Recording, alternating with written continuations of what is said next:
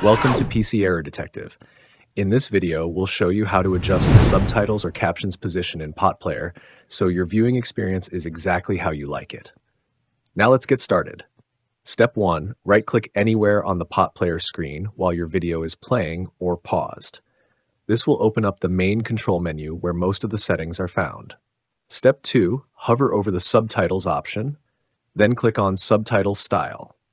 This menu allows you to customize how the subtitles appear, including their position on the screen. Step 3. Use the shortcut keys to move the subtitles in any direction you want. You can press Alt with the arrow keys, up, down, left, or right, to shift the subtitle position accordingly. Step 4. If you want to bring the subtitles back to their original position, just press Alt and Home together. This resets the position to the default setting instantly. And that's it. Thanks for watching, and don't forget to subscribe to PC Error Detective for more helpful tutorials.